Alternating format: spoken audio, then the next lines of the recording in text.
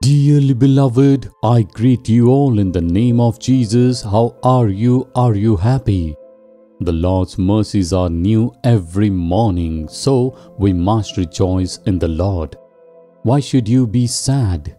Is there any problem at home, workplace, school or college, or even in your neighborhood? Tell me, who is there without any problem? Problems will arise in everyone's life. But at the same time, the Lord, who has overcome all the problems and who helps in our problems, is with us. That's a great blessing. In Psalm chapter 23 and verse 5, you prepare a table before me in the presence of my enemies. You anoint my head with oil. A man of God says this happily, the Lord is my shepherd. I shall not lack anything. How will I lack something when He is my shepherd? He's taking care of everything that concerns me. He's also preparing a table for me in the presence of my enemies. He will make you glad before those who hate you and plan to destroy you.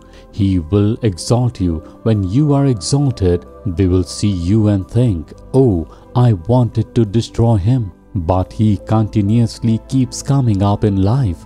I wanted to disable him, but he keeps increasing. That's because the Lord is with you. And the Lord has said that He would anoint our head with oil. His anointment is a great blessing to us. The Lord anoints us. People pour oil on something and call it anointment. Anointing means He is anointing us with His Holy Spirit. When the anointing of the Holy Spirit descends upon us, all our fear and trouble will leave. We will always be happy and glad. The Lord anoints us every day. His anointing is new every day. We see that He gives us a fresh anointing every day. Every day we happen to face new problems. You need a fresh grace to overcome that new problem. That's why the Lord anoints you afresh. Do you know what problem awaits you today? No, you don't know. If you are filled with His anointing, you can overcome any problem easily. In my ministry journey, I used to face different kinds of problems, struggle and affliction each and every day. How am I able to cross all that and be happy?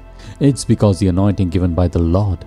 When the anointing of the Holy Spirit comes upon us, we can overcome. God has not given us the spirit of fear, but of power and of love and a sound mind. That is what the Word of God says. His anointing gives us a sound mind. It will remove all our fear and make us bold. It can give you power to overcome any situation. Have you received it today? You must wait daily for that anointing and receive it afresh.